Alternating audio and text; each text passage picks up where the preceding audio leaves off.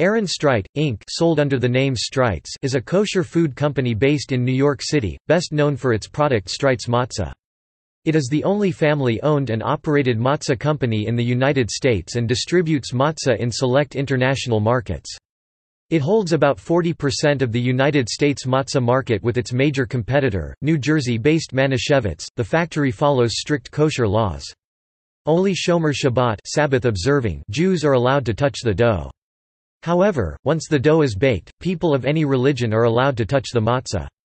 The entire process of making the matzah is under rabbinic supervision. In particular, they time the matzah making process, checking to see it does not exceed 18 minutes. Otherwise, the batch would be considered not kosher for Passover and discarded.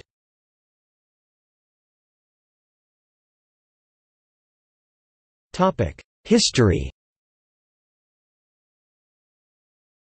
The company was founded in 1916 by Aaron Streit, a Jewish immigrant from Austria. Its first factory was on Pitt Street in the Lower East Side of Manhattan. There, Streit and his business associate Rabbi Weinberger made each piece of matzah by hand. In 1925, with the growing number of Jewish immigrants congregating in the Lower East Side, Streit, along with his two sons, moved his business to nearby Rivington Street. Soon thereafter they bought the adjacent buildings, where the company operated for 90 years, before moving in 2015.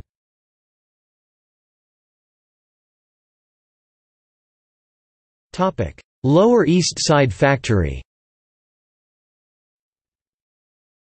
Streit's 47,000 square foot (4,400 square meters) matzah factory, along with Katz's Delicatessen and Yonah Schimmel's Knish Bakery, was a surviving piece of the Lower East Side's Jewish heritage. At the turn of the 20th century, Jews, along with other European immigrants, were crammed into the many unsanitary tenements of the Lower East Side. In 1915 they made up 60% of the Lower East Side population. Because of the large Jewish presence, Jewish-centric businesses like Streit's opened and flourished. However, because of the poor living conditions, as soon as they financially could, many Jewish families moved out of the tenements to new areas of industry in New York City, namely Uptown and Brooklyn, slowly making Streit's a relic of the past. Streit's Lower East Side matzah factory usually baked about 16,000 pounds (7,300 kilograms) of matzah each day. In preparation for Passover, the factory ran 20 hours a day, testing its 30,000 pounds (14,000 kilograms) per day capacity.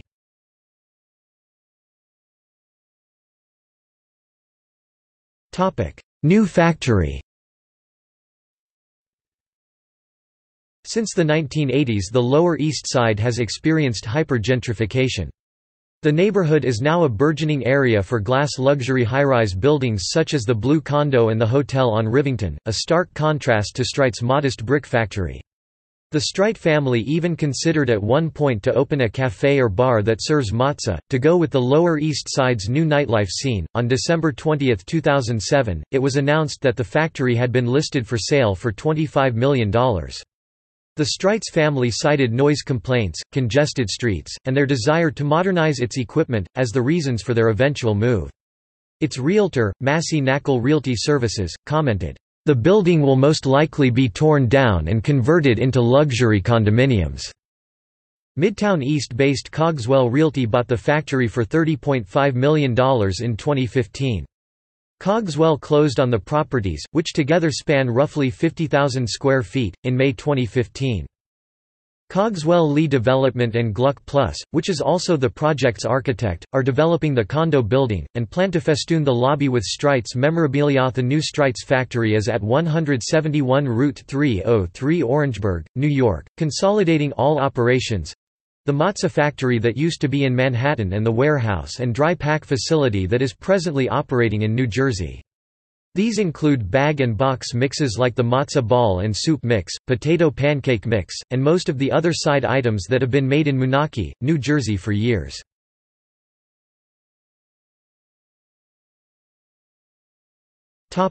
Products. Besides matzah, Streit's produces many other kosher products under its name. There are two lines of products, year-round products and budget products. They also operate a separate label of foods called Ethnic Delights, which is mainly condiments and seasonings.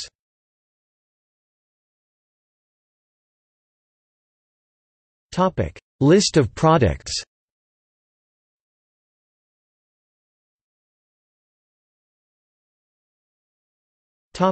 See also: